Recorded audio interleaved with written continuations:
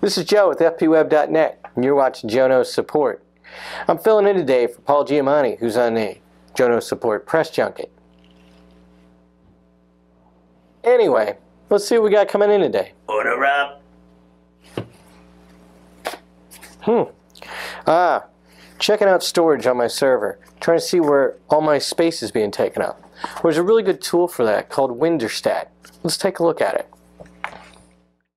So what we're going to do is go out to get WinDirStat.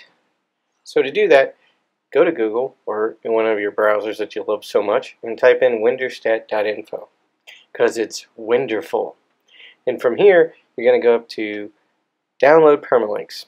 At the top, it's going to give you the option to download it. If that doesn't work, down here underneath is a list of official download mirrors. You can actually do it from here. Once you get it downloaded, which we already do, we're going to go to our Start button and click on that. Then we're just going to type in WinDirStat. It's going to pull up that program. I'm going to actually click on the C drive today and actually show you what it does. What it's doing is it's going out and it's grabbing all the information on where my storage is being taken up. And there's Pac-Man. That's so fun. Alright, so looks like a big blue block, but if you go back up, you'll actually see that it color codes exactly what different file types there are. Well, they're system files, .sys. That's what's taking up all my space. And it's actually going to show you what file or what folders are actually under. So as you click through here, you'll see. Now from this point, you can actually decide what you want to do.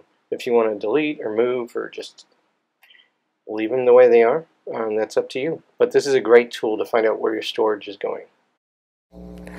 Alright, and that is how you use WinDirStat.